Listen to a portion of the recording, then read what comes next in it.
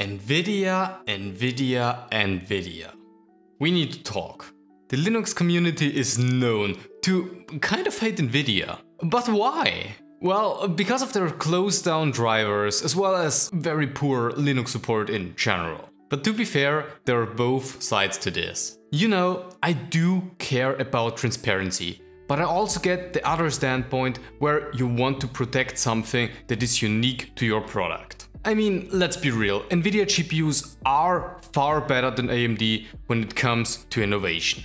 Better ray tracing performance, DLSS, their AI upscaling method, NVIDIA Reflex and of course NVENC encoding are just some of the aspects that prove why NVIDIA is still ahead in market share.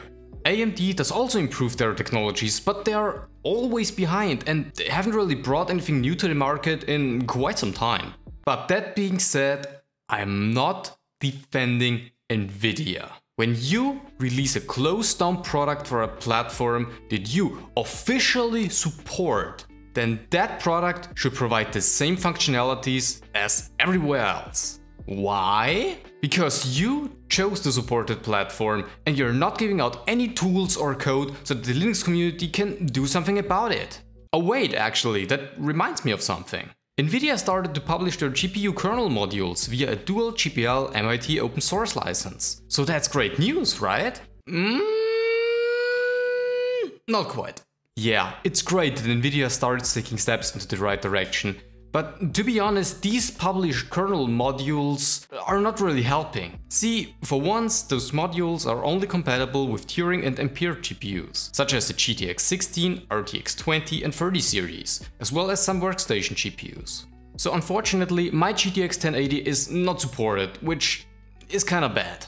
Yeah, I know it is an older card, but the prices in the past couple of years didn't really push me towards upgrading. But that is not the main problem. There is also another big issue that needs to be resolved. NVIDIA has stated back in May that their current kernel driver is not ready to be upstreamed to the Linux kernel, which again leaves us with the NVIDIA Mesa counterpart Nouveau, which is a reverse engineered open source display driver, and it's completely useless for power applications. So NVIDIA didn't really change much, since the open source kernel module is not even the same as the closed source module, which is still the default unless you build it yourself, or your distro already supports it. So yeah, the NVIDIA open source kernel modules didn't really do much in comparison to what AMD or Intel bring to the table. I mean, the Mesa driver often perform better than the closed source drivers, and unless you need some special feature set for an application, Mesa is basically install and go, if it's not already installed by default. Mesa also works well with Wayland, a newer display server protocol, which also has better hardware integration and in comparison to the NVIDIA driver, also supports hardware acceleration for video decode in browsers. Speaking of, Xorg is still the preferred display driver for NVIDIA GPUs, simply because either Wayland or NVIDIA themselves don't support all of their features yet. Among them is also hardware acceleration for videos. Huh? NVIDIA says that this is not a Wayland issue, but a driver issue on their part. But it doesn't even work under Xorg when using a browser. It works fine for local files, but no matter what you do, hardware accelerated video decoding in any browser I tested did not work. So yeah, functionality wise, NVIDIA really sucks on Linux. But from a user perspective, it's actually not that bad. You know, all of these problems and hate for NVIDIA almost sounds like, oh, you have an NVIDIA GPU? Then you will have a bad time. But this is not the case at all. Yeah, I wouldn't recommend Wayland on NVIDIA yet. But otherwise, from a user perspective, everything seems to work. And I'm not talking about stability in comparison to Mesa or their closed down driver. I mean just the user experience. And now we've reached a point on why I'm making this video. NVIDIA GPUs work just fine on Linux. And especially if you're not a gamer or a power user and you don't try to optimize settings, then you are fine. That being said, the problems occur when you try to optimize settings. Let me explain. Check out the NVIDIA settings panel on Windows. Looking pretty nice, right? Now look at this.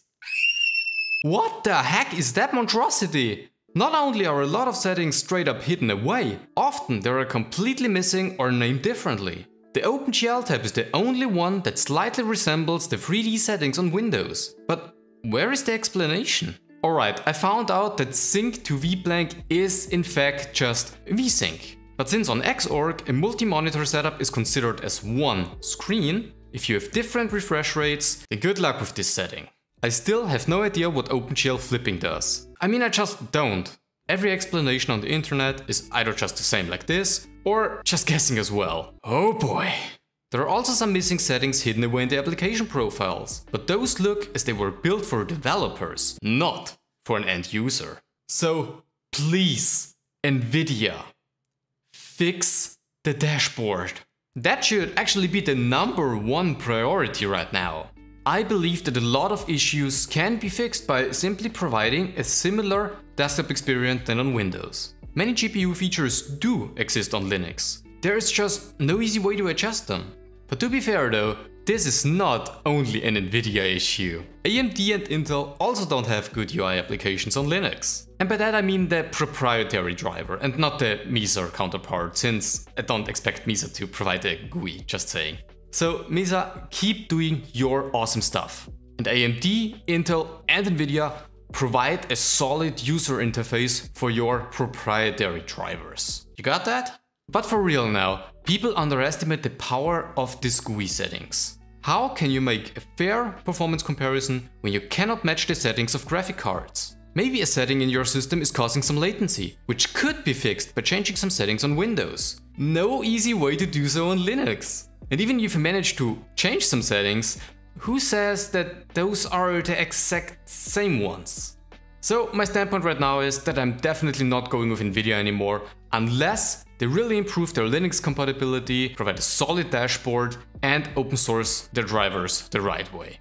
AMD and heck, probably even Intel Arc are better choices since they utilize the power of the Mesa driver. Intel might actually be a really great choice since it seems that their graphics cards perform really well with Vulkan applications. That is, if they ever release. We'll see. So NVIDIA, fix that ugly dashboard.